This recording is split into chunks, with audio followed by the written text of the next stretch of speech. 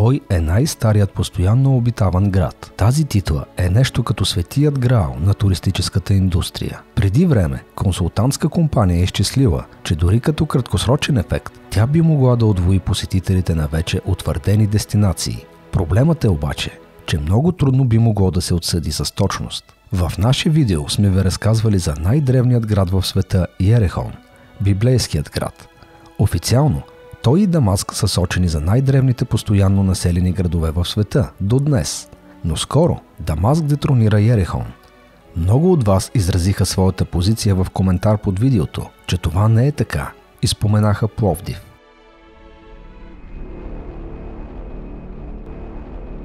Странно е как Йерихон оглавява тази класация, след като в неговата история има момент, в който жителите му са се изселили към Вавилон, както сме споменали във видеото. Както казахме в увода, тази класация все пак погледната чисто икономически е много важна и интересите към първите позиции са големи. Местата в класацията постоянно се променят, тъй като непрестанно се правят нови археологически открития. За жалост, нашите скромни особи няма как да променят това, но пък може да ви разкажем официалната история на град Пловдив, който заема трето място в тази престижна класация, а вие сами за себе си да прецените кое е черно и кое е бяло. Историята на Пловдив води началото си още от неолита, през 6-то хилядолетие преди новата ера, а по официални данни съвременният град съществува без прекъсване от 4-то хилядолетие преди новата ера. Именно тогава той се превръща в главният град на Северна Тракия. В различни периоди Пловдив има важни политически функции в региона като средище на древната Пловдивска епархия и административен център на римската провинция Тракия, латинското Филипополско херцогство, османският Пловдивски санджак и автономната област Източна Румелия.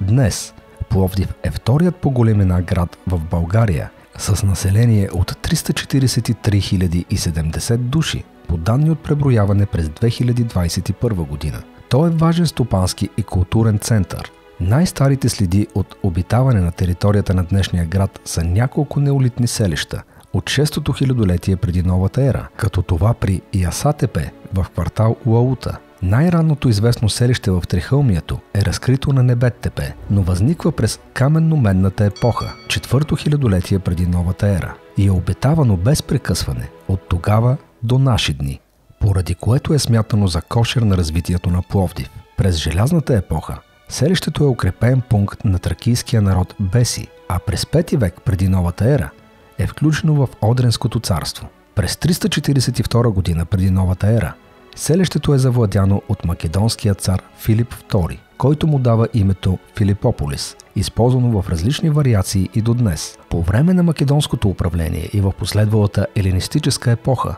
Филипополис се превръща в град и става един от важните центрове на Тракия. През 3 до 1 век преди новата ера настава период на политическа нестабилност в Тракия. Одринските царе изпадат в зависимост от Римската република, често избухват неразбирателства помежду им и масови въстания. През 183 година преди новата ера Филипопол е превзет от македонския цар Филип V, но малко по-късно Одринската империя си го връща. През 36 година в града е създадена християнската общност от апостол Ерм, който според традицията е епископ до 57 година. Филипополис окончателно попада в пределите на Римската империя при създаването на провинция Тракия през 46 година. През римската епоха градът се превръща в важен пункт на пътя Виа Милитарис, свързващ Сингидунум с Византион. Като главен метрополисен град на провинцията, в него е седалището на Съюза на траките, в който членували представители на отделните градове. Според широко разпространено мнение, градът получава титлата метрополис по времето на император Септимий Север. Но съществуват и тези, според които това е станало още в началото на управлението на Траян. През римският период в Филипопол се строят обществени сгради, съкровищница, храмове, бани, одеони, театри, голям стадион и други. С разрастването си, градът напуска очертанията на Трихълмието и се разпростира в низината. Старите укрепления са построени отново, а през 172 година император Марк Аврелий издига втора крепостна стена, за да обхване разрасналия се град. Тримонциум, както римляните наричали днешен Пловдив, има мащабна водоснабдителна система, включваща каптажи, резервоари, тръбопроводи, и 2 аквадукта. Разкопките в съвременния град днес разкриват само малка част от античното минало на старинния Пловдив. През 250 година, при първото голямо нашествие на готи на Балканския полуостров, те обсаждат Тримонциум, защитаван от римския военачалник Приск. Опитите на император Деций Траян да помогне на обсадените са осуетени след поражение на армията му при Берое и градът е превзет. Той е изцяло опожарен. Много от жителите му, според Амиян Мерцилин, 100 000 души са избити, а другите са отведени в плен. След опожаряването на Филипополис от готите, градът се свива в рамките на градските стени, а периферните квартали са изоставени. Едва към средата на 4 век той възстановява предишните си размери. Много от унищожените обществени сгради са възстановени, дори в по-големи размери от първоначалните. При реформите на император Диоклециан в края на 3 век, провинция Тракия е разделена на няколко части и Филипополис остава център на една от тях, обхващаща частта от Тракия на запад до Черпанските възвишения. След разделението на Римската империя в края на 4 век, Филипопол попада в Източната Римска империя, в чието граници остава през голямата част от следващото хилядолетие. В средата на 6 век, при император Юстиан I, са възстановени и надградени крепостните стени около Трихълмието, а в околностите на града са построени десетки спомагателни укрепления. През следващите десетилетия Тракия многократно е нападана, а през 584 година самият Филипопол е подложен на неуспешна обсада от аварите. В началото на 7 век около града е изградена втора крепостна стена, която обхваща кварталите на изток и на юг от Трихълмието. По това време в голяма част от Балканския полуостров масово навлизат различни славянски народи. Южно от Филипопол, чак до района на Солун, се установяват драговитите, за които по-късно е създадена драговитийска епископия в рамките на Филипополската епархия. Няма сведения славяни да нападат града, но се предполага, че те се заселват в него по мирен път. Според източници, от 7 век Филипополската епархия обхваща епископии със седалище в Диоклецианопол, наричан днес Хисаря, както и в Севастопол и Диоспол. Митрополитът е наричан екзарх на Тракия Драговица. След създаването на първата българска държава в края на 7 век, Филипопол се превръща в важен преден пост на византийското влияние на Балканите. По време на продължителните войни на империята с България през 8 век в областта на Пловдив са се заселили много колонисти от Армения и Сирия, сред които значителен брой привърженици на манихейството и павликянството. По време на походите на българския владетел Крум през 811-813 година, когато той разрушава много тракийски градове и отвежда жителите им на север, част от населението на Филипопол изоставя града и бяга в по-безопасни области на юг. През 836 година градът е завладян от българския владетел Маламир, като явно градът се предава и смяната на властта става без особени кръвопролития. Филипопол остава в границите на България до 970 година, когато е превзет от киевския княз Светослав I, който разграбва града и набива на кол 20 000 негови жители. След изтласкването на киевските войски от Балканите през следващите години, Филипопол отново е присъединен към Източната Римска империя. Градът се възстановява бързо след руските кланета, като в него и околностите му отново са заселени павликяни и манихейци от Армения и Сирия. Той става една от основните опорни точки на император Василий II Българоубиец в продължителните му войни, довели до унищожаването на първата българска държава. От средата на 11 век градът бива заплашван от нападения в Тракия на печенеги и кумани, както и на продължителното павликянско въстание на Травъл, поради което около него са изградени допълнителни укрепления. Император Алексий I Комнин пребивава известно време в Филипопол, полагайки усилия за налагането на православието сред павликяните. През Филипопол сравнително мирно преминават първият кръстоносен поход през 1096 година и вторият през 1149 година, като в града се обособява латински квартал с западноевропейски търговци и занаятчии. При третия кръстоносен поход гарнизонът и много жители изостават града, а той е завзет и разграбен от войските на император Фридрих I Барбароса, който остава в него в продължение на 6 месеца. Следващите години Филипопол е засегнат от засилващата се политическа нестабилност в региона. През 1193 година управителят на филипополската тема Константин Ангел Дука се обявява за император, но е заловен и ослепен.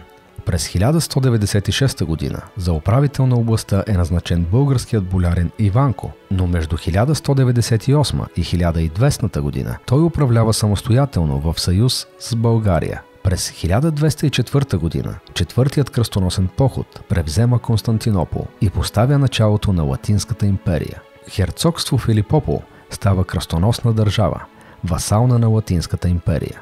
През 1205 година кръстоносците са принудени да напуснат града, опожарявайки част от него, а малко по-късно той е превзет с нови разрушения от българският цар Калоян. Градът остава под български контрол до Филипополската битка през 1208 година, когато херцозите успяват отново да наложат властта си. След 1208 година до 1229 година херцог на Филипопол е Жерар Дюстрьом, родственик на Рене Дю III. През 20-те години на 13 век херцогството става васално на Втората българска държава по време на царуването на Иван Асен II. Според някои източници, в битката при Клокотница на страната на българската войска участват отряд рицари. По силата на договора, сключен на 9 април 1229 година в Перуджа между Латинската империя и бившия иерусалимски крал Жан Дюбриен, получава владение на Филипополското херцогство и става херцог на Филипопол за периода 1229 до 1237 година. Филипопол навярно е окончателно загубен от херцозите след битката при Клокотница през 1230 година, макар че херцогството продължава да съществува формално поне до края на 40-те години. През следващите 140 години градът 8 пъти преминава по мирен или военен път от български под византийски контрол и обратно. Така, при управлението на Георги II Тертер, градът отново е включен в пределите на българската държава, но след ранната му смърт Византия си връща контрола над региона. През 1344 година регентският съвет на малолетният император Йоан V Палеолог предава града заедно с още 7 крепости на България, като в замяна получава подкрепа от Иван Александър в борбата за трона за Константинопол при поредната гражданска война в Византия. През 1364 година османските войски, начело с Лала Шакхин Паша, завладяват града. Гробът на османският военачалник и днес може да се види в двора на Шахбединова имарет джамия. Пловдив се превръща в главен град на османската област Румелия до 1382 година, когато управлението е преместено в София. Попадайки във вътрешността на Османската империя, Филибе губи стратегическото си значение на крепост. Постепенно всички следи от древността изчезват и започват ново строителство на обществени сгради, като джамии, ханове, страноприемници и бани. Така градът се променя коренно и неговият архитектурен облик придобива типични ориенталски черти. Важен исторически паметник от периода на османското владичество е часовниковата кула, издигната през 16 век на Сахат Тепе, което се превежда часовников хълм. Смята се за първият градски часовник в Османската империя и е една от най-старите часовникови кули в Източна Европа. В периода на българското национално възраждане Пловдив е важен икономически център и част от Одринския вилает. Числено нарастващата българска буржуазия укрепва икономически и получава ключово влияние в обществото. Търгувайки с Европа и Русия, тази прослойка е отворена за модерни политически и културни влияния. Тогава заможните пловдивчани се съревновават със строителството на нов модел къщи, голяма част от които са запазени в архитектурно-историческия резерват Старинен Пловдив. Градът влиза в нова българска история с приноса си в развитието на националната култура и борбата за църковна независимост, която е равносилна на мирна буржуазна революция. Той играе водеща роля в тази борба в лицето на лидери като Найден Геров, доктор Вълкович, Йоаким Груев и цели родове като Чалъковите и Чумаковите. През 1839 година в града е открито първото българско училище, а през 1850 година се поставя началото на модерно светско образование с откриване на класното училище Свети Кирил и Методий. След Римската война през 1857 година е открито първото руско консулство с консул Найден Геров и Алексей Церетелев. На 11 май 1858 година тук за първи път е честван празникът на светите братя, който в последствие става национален празник на славянската писменост и култура. В Пловдивската църква Света Богородица на Коледа през 1859 година за първи път в България е отслужена литургия на български език. През 1868 година училището прераства в първата българска гимназия. Негови възпитаници са най-големите интелектуалци, политически и духовни лидери на нацията. Многовековният български град е населен с будно българско население, което участва в борбите за национално освобождение и опити за въстания на комитетите на Васил Левски. Град Пловдив се включва в подготовката на априлското въстание. Революционният комитет в града счита, че турското население е многобройно, добре въоръжено с редовен гарнизон. Затова не се предвижда масово българско въстание. Планът на революционерите е знакът за бунта да бъде опожаряването на около 20 къщи. С тази задача се заема пловдивчанинът Отон Иванов. На събранието в Оборище мним революционер извършва предателство и турската полиция следи пловдивските революционери. Мнозина от тях с разколебан дух решават да се откажат от палежите, но Отон Иванов, Георги Търнев и братя Турчеви, заедно с братя Свешарови, вземат твърдо решение да запалят своите дюкяни. Комитета решава една чета от 30 пловдивски въстаници да се разделят на две и да поемат пътищата за селата Царацово и Перущица. И така Пловдив да участва в това общо българско въстание. Водачът на пловдивската чета, Спас Турчев, е разколебан да не въстава от брат си, който се страхува, че ще загинат и двамата. Отон Иванов не може да запали домът си, понеже неговите роднини го възпират. Само братя Свещарови и Кочо Чистеменски палят дюкяните си на 22 април 1876 година. В това време се намесва турската полиция, която ги гаси. Единият от братя Свещарови е арестуван по подозрение. Георги Търнев от квартал Каршака, Пловдив, отива в село Царацово при Иван Арабаджията, с когото повеждат селяни от Хисарско в Копривщица. След неуспеха на бунта в този град, Георги Търнев се крие в овчарска колиба в Троянско, но е убит докато спи. Другият член на Пловдивския комитет, Кочо Чистеменски, с каруца заминава за Перущица и участва в битките с турците, но за да не бъдат пленени от тях и подложени на насилие, Кочо убива жена си, детето си и себе си в църквата на Перущица. Отон Иванов, въоръжен на кон на разсъмване, тръгва за Джандем-тепе, за да иде в Перущица, но около тепето има турски патрул. Отон бяга от патрула и заминава за Станимака, вдигайки на бунт селата Бойково и Дедево, но и тук бунта не успява. След кратка битка, селяните се оттеглят в горите. Отон Иванов се връща в Пловдив, но е арестуван от турците, съден и изпратен на заточение до освобождението на България от османско владичество. През 1877 година избухва освободителната война. Пловдив е освободен на 16 януари 1878 година от предния отряд под пряката заповед на генерал-майор Виктор Дандевели от състава на западния отряд на генерал-лейтенант Йосиф Гурко. Пръв в града влиза ескадронът на капитан Александър Бураго. Сан-Стефанският мирен договор от 3 март 1878 година урежда създаването на княжество България, включващо повечето земи с преобладаващо българско население. Руско управление избира седалището на новата власт да бъде в Пловдив, тъй като се е смятало той да бъде столица на княжество България. Сан-Стефанският договор е оспорен от Австро-Унгария и Великобритания, а окончателното приключване на руско-турската война се урежда чрез Берлинския договор, по силата на който току-що освободилата се българска държава е разпокъсана на няколко части. Пловдив става столица на автономната област Източна Румелия, а Османската империя изработва в 3-месечен срок органически устав, т.е. конституция на областта, и назначава управител. От пролетта на 1885 година под ръководството на Захари Стоянов е сформиран Български таен централен революционен комитет, който се заема с активното пропагандиране на обединението на Източна Румелия с княжество България. На 5 септември няколко стотин въоръжени бунтовници от село Голямо Конаре, сега град Съединение, се придвижват към Пловдив.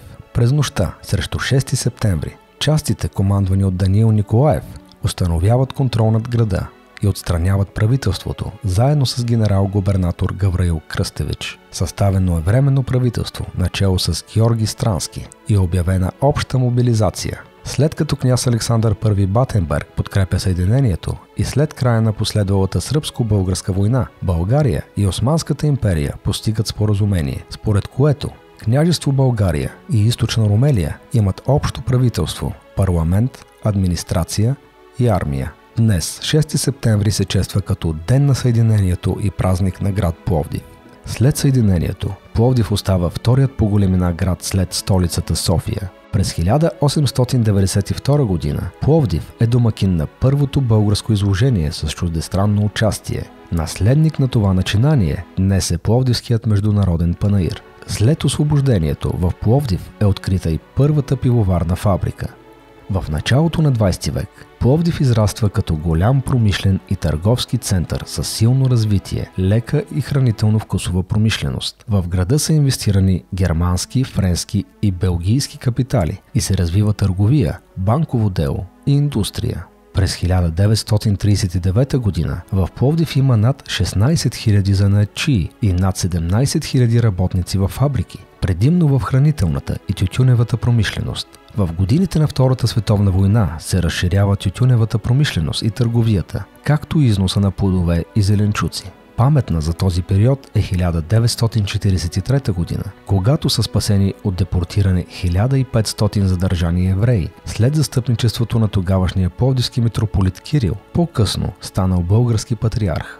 В годините на Народната република в Пловдив са построени мащабни индустриални предприятия, като комбинати за цветни метали, текстил, тютюн, консервен, мотокарен, електроапаратурен завод и други. На 6 януари 1956 година е открита първата тролейбусна линия в Пловдив. Също през 50-те е построен емблематичният за града хотел Тримонциум. През 60-те и 70-те години на века се извършва масирано строителство, оформят се съвременните жилищни комплекси. В този период са разкрити много от археологическите паметници в Пловдив. Реставриран е и старият град. През 1990 година се появява и спортният комплекс Пловдив, включващ един от най-големите стадиони и най-голямата гребна база в България. През 1999 година в града на хълмовете се провежда Европейският месец на културата. През 2014 година Пловдив е класиран като градът с най-дълга пешеходна улица в Европа. Централната улица, по която не преминават коли, започва от партийният дом и завършва с пешеходния мост на Новотела. Дължината е 1750 метра, с което подминава пешеходната зона на Копенхаген с около 200 метра. Тя ще ви потопи в местната култура и ще ви накара да усетите духа на града. С множеството си магазини, заведения, фонтани, открити археологически зони и зеленина, централната Пловдивска улица е чудесен избор за разходка и опознаване на историята на града. 2019 година е Европейска столица на културата. Инициативата има за цел не само да стимулира мисленето на културните политики, но и да бъде поставен по-широк контекст, който да включва опазване и развитие на културно-историческото наследство. Пловдив е известен като градът на 7-те тепета. Малко хора знаят, че всъщност тепетата са били 9. За съжаление, 2 от тях вече не са част от града. Марково тепе и хълм Каменица са били разрушени, а част от тях е използвана за направата на павираните настилки в града. Днешното име на град Пловдив произлиза от предишно негово название в миналото – Полуподева. Названието Полуподева пък му е било дадено от траките, които превеждат името Филипополис като Полуподева. Това накратко е историята на един от най-древните градове в света. За Пловдив може да се каже още много и пак ще е малко. Може би още десетки, дори стотици години археологическите находки, които град Пловдив ще разкрива, ще продължава да изненадват учените. Като един истински пазител на древната история, той разкрива късче по късче пред нас разказите за отдавна изминали дни. Ако това видео ви е харесало и смятате, че повече хора трябва да научат за историята на град Пловдив, тогава моля, споделете го. Само ние, българският народ, можем да съхраним историята си. Ако смятате това, което правим за важно и искате да ни подкрепите, може да се абонирате за канала ни и харесате видеото. Целта ни е да съберем 3000 харесвания. Така ще разберем, че харесвате това, което правим и веднага ще започнем работа по второ подобно видео.